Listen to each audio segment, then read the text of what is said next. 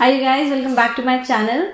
So as you can see, I'm totally glam up and I'm going to review about e.l.f. cosmetics on my face. So yep, e.l.f. stands for eye, lips and face, and that has been launched in 2004. It has been launched in India actually, exclusively on Nykaa. So I was very excited. I bought all the products from e.l.f. Few of them I got stocked out. So let's get started. Yes.